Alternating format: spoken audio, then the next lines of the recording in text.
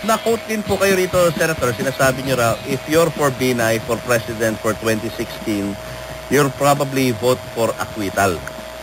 Ang ibig sabihin ay pag si Corona ay na-convict, lalo lalakas si President Aquino.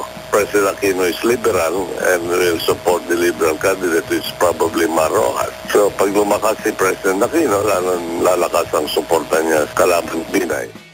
What I said, as correctly narrated earlier, that if Corona is convicted, that strengthens the president automatically.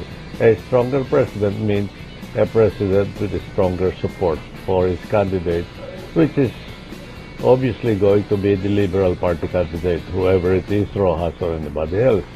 So that conversely, a vote of acquittal would, in the words of columnists like Doronila, weaken the president, and therefore a weakened president would give weakened support, and that would be favorable to the opposition, which at this time is presumably Binay.